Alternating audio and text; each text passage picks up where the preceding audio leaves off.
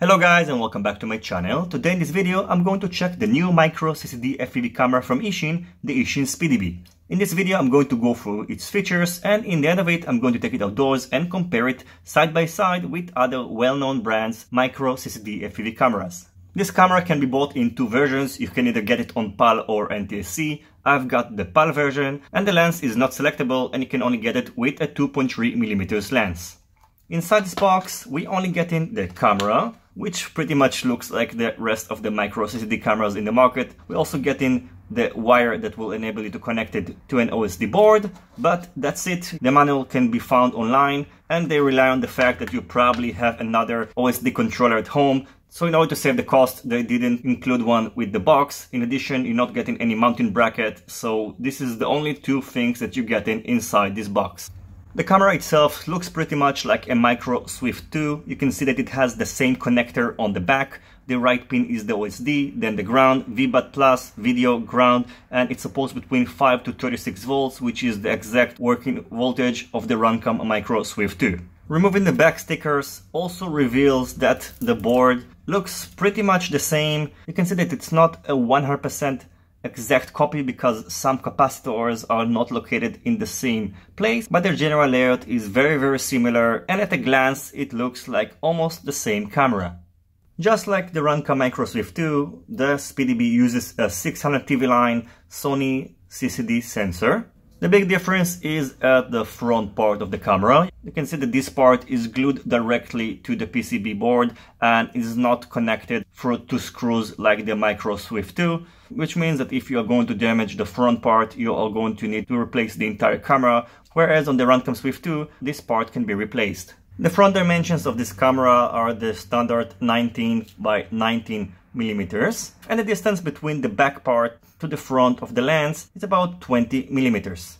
As for its weight, it weighs 5.92 grams, whereas the Runcam Micro Swift 2 weighs 5.54 grams. The OSD is identical to the OSD of the Runcam Micro Swift 2. In order to open it, just connect an OSD controller, then press the center button, and then you can go through all the settings and you can set the exposure. You can turn on and off the wide dynamic range, and you have also other settings like the white balance, day and night, image adjustment, and so on.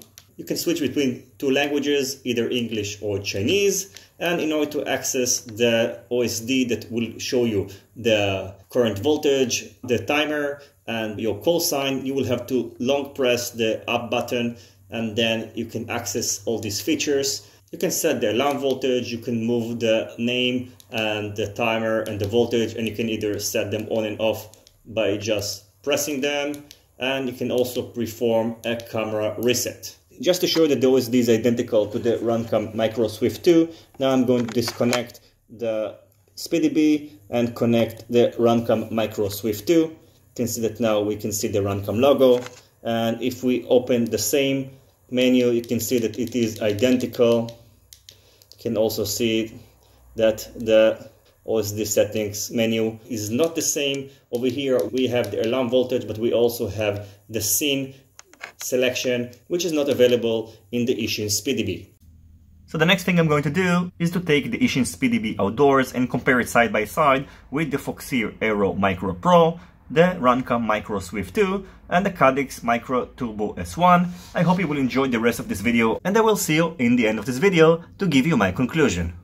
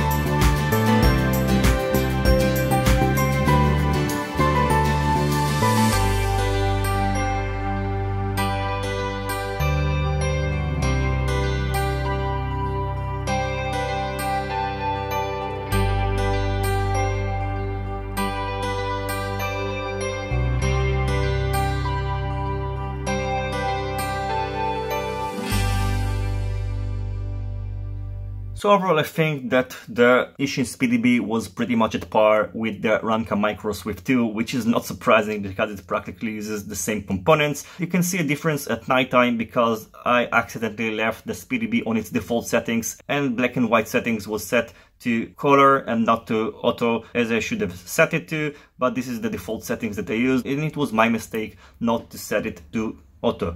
I think that the major selling point of the SpeedyBee when it just came out was its price, and now I don't think that the price is that good, comparing that the price of the Foxeer Micro Aero Pro, for example, is cheaper than the price of the Eachine SpeedyBee, and you're getting the full package, whereas with the SpeedyBee you're only getting just the cable and that's it. No mounting brackets, no OSD controller. What I do suggest for the other brands, although they did drop the price, and the Cadex goes right now for about $29, and I think it was on sale for even less than that, and the only price I think that wasn't dropped is the price of the Runcam Micro Swift 2, which is still about $35. So I think that these cameras should maybe make light versions, which means they can sell just the camera with a cable without having to pay for all the extra cables and mounting brackets or OSD controllers, and then maybe it will enable them to drive the price even to a lower selling point, because everybody has these OSD controllers and extra brackets, so you can make a light version without the accessories and a full package one